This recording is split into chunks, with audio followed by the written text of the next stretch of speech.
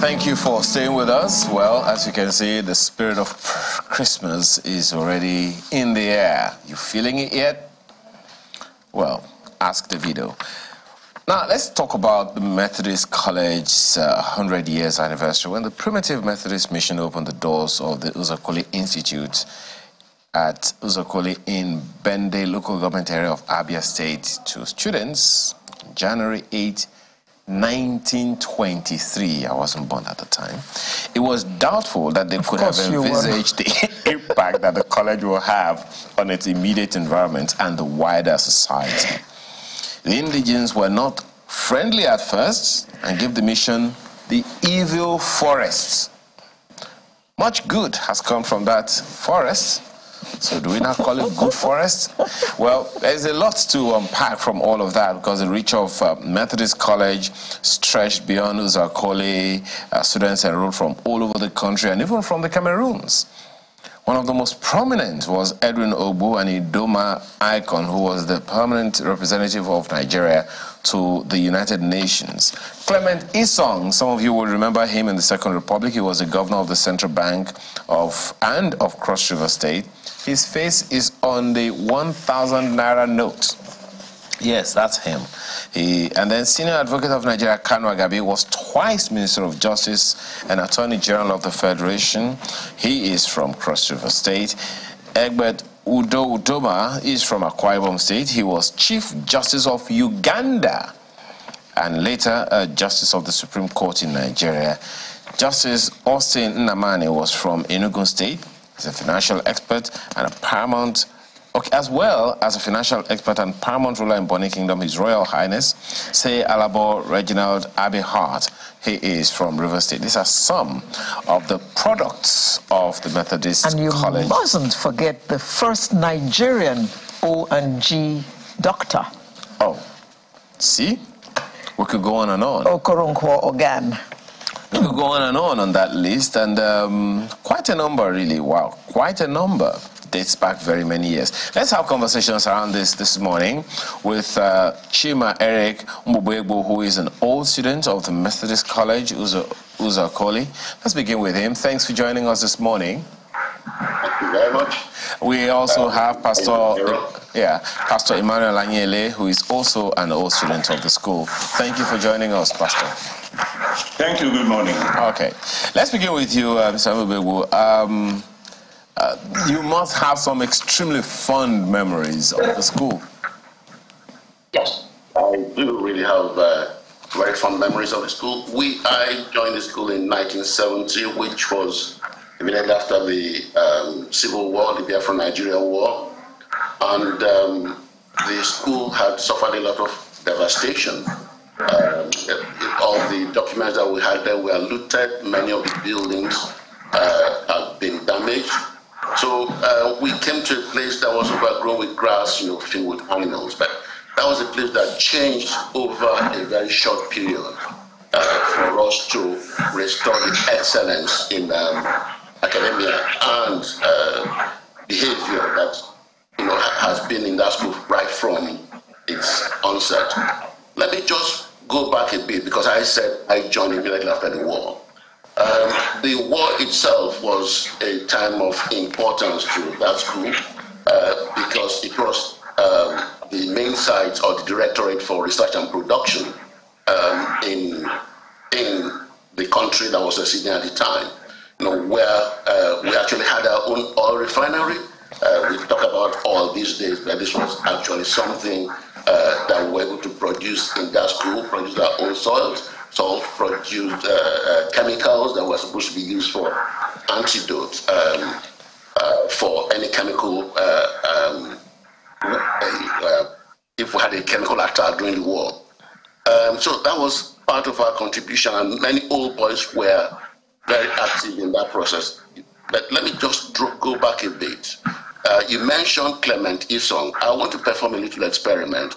Anybody in Nigeria now can dip their hand into their pocket and bring out 1,000 naira. And in that 1,000 naira, you see Clement Isong, who is at old boy for school. What that means, in effect, is that every Nigerian is carrying Methodist College Uzuakoli in his or her pocket or in their bank account. So I must applaud that. I must applaud that. Yeah, so you can't escape Uzuakoli, whether you like it or not. So we're not just celebrating our school, we are celebrating the nation. Because whether you like it or not, you are part of us. Except the currency is changed by... At least one thing we can say is that Nigeria is older than your school. So let's also take pride in that. let me ask Pastor Ayele. My apologies, we'll come back to you. Well, Pastor Ayele, I'm sure you also have fond memories of your alma mater. Yes, we joined the college in 1974, soon after Dr. Chima left. And we're happy to join the same tradition they witnessed. A place for character building, a place for excellence in academics and religion. And we also saw some of the devastation they experienced early in the 70s. It is a place one cannot easily forget. The values of the college, which we hold in very high esteem even till today. So Methodist College Uzuakoli, we usually say it is the first before the rest of the institutions. So it is the best institution anyone can think of, one of the foremost colleges in Igbo land. All right, well, let me ask you, so let me come back to you, Mr. Mbebewu. The school is celebrating 100 years, and let's first of all talk about that because we have very limited time. What are the highlights of the centenary anniversary celebration of the school, which the old boys are putting together? Yes. What we are actually intending to do is to have a year-long celebration that starts from today and tomorrow, basically. And what we intend to do this year, apart from having a Thanksgiving service for God having been with us for the past 100 years, we are, going to honor our icons who are over 80 years old. So we're going to present them with mementos. And we are going to, of particular importance is the unveiling of what we think the infrastructure of the place is going to be. Unfortunately, I can't show you that now because it's going to be unveiled tomorrow, where we think we're going to reconstruct the school. And we expect people to actually key into this over a period. And we think that's going to be the start of not only changing the physical infrastructure in the place, but to change the whole ethics, well, not change the ethics of the place, change the curriculum to make it a more forward-looking place.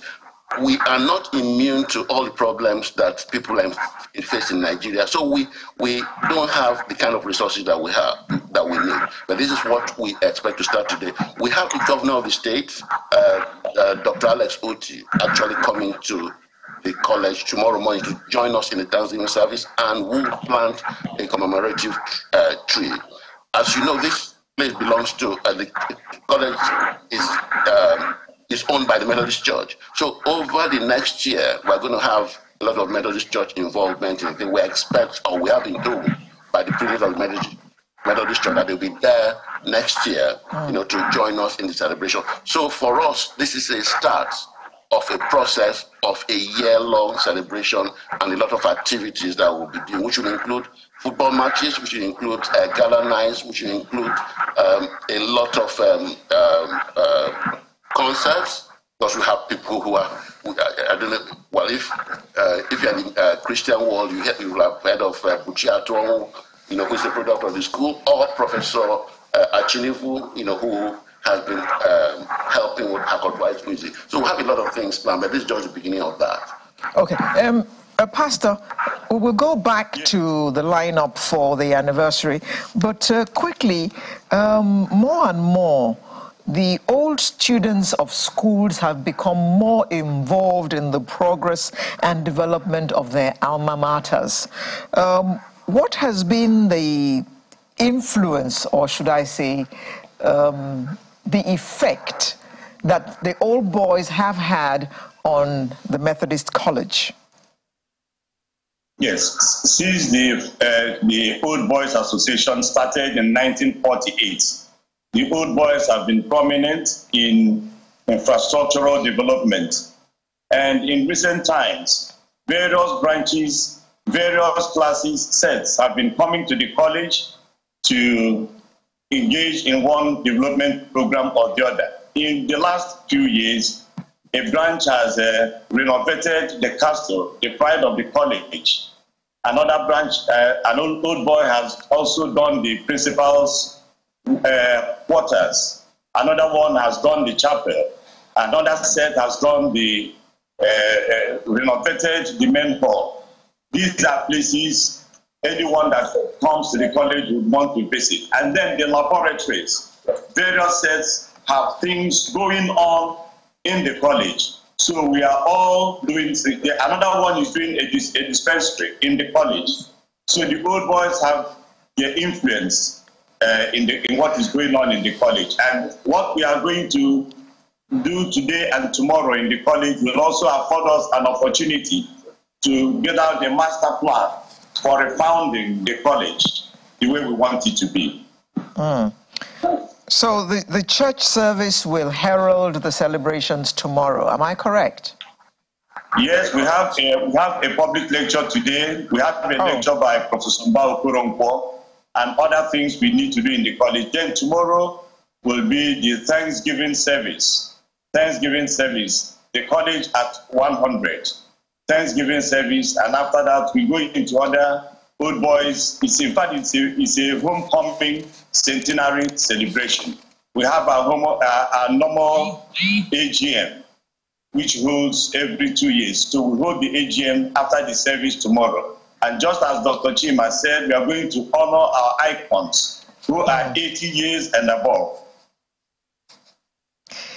So how do you round up the whole event, which is, what you say is a whole year, don't you? Yes, it's a whole year. Yes, so, I mean, what do you have planned up for each month of the next 12? I